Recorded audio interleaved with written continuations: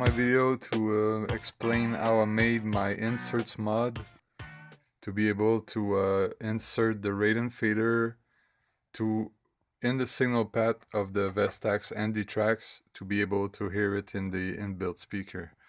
Okay, so basically you need 2 switch-in jacks, or you can use 2 jacks, 2 headphone jacks.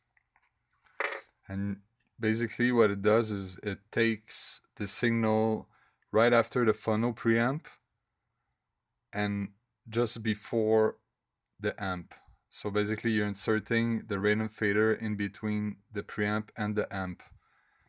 So the phono preamp of the Vestax Handy trax, you can get it at connector 8.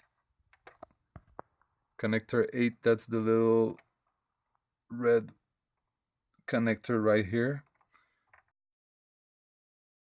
Normally it goes to a wire, it goes all the way over there to the line input. By the way, my mod disables the line input, so you won't be able to use it anymore after. So you just cut this wire that goes to the line input and you connect it to an output jack. And then the signal is supposed to come back to go to the amp, and it comes back to connector 9, which is the other little yellow connector right here. And you also cut this one and add another jack.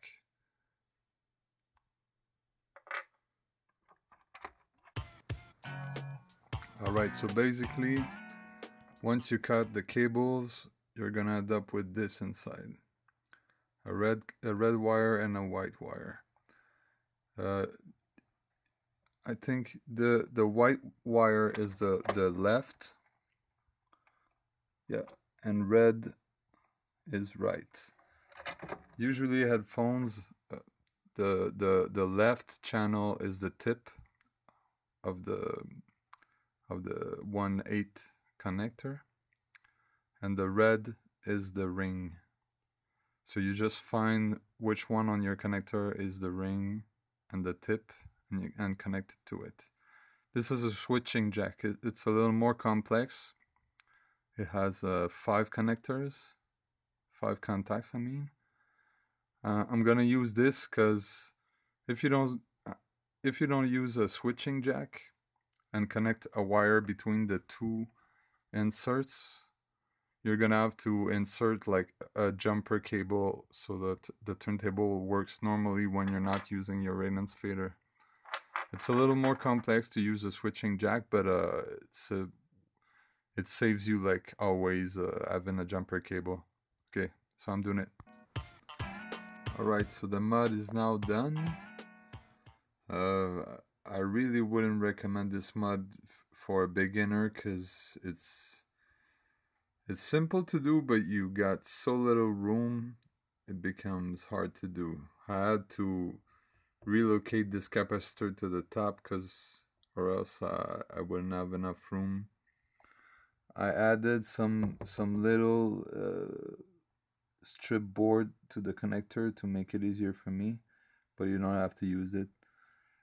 As you can see, the black wire connects the output of the insert to the input of the amp internally, so when you're not connecting a jack, the turntable acts as normal. Alright, we're gonna test it. Alright, test.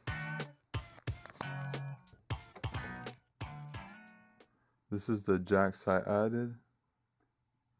This is the output from the preamp, and this is the input from the amp. It should be connected inside, so it should act like normal right now.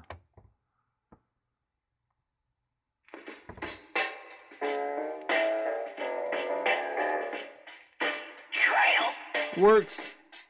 Alright, baby, you can call me then. Alright, now let's test with the raiden's fader.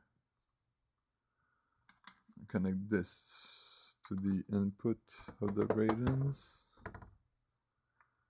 This goes to the output of the raidens.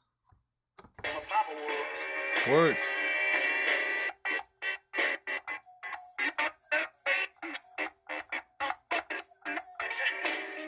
And the money didn't seem to ever come out right.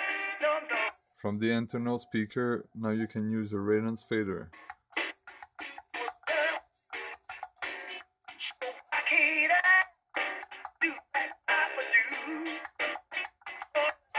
Shout out to my boy Mike Brace, DJ Brace. That's his turntable. He was the guinea pig, and he's the one that gave me the idea to try this mod. So shout out to him.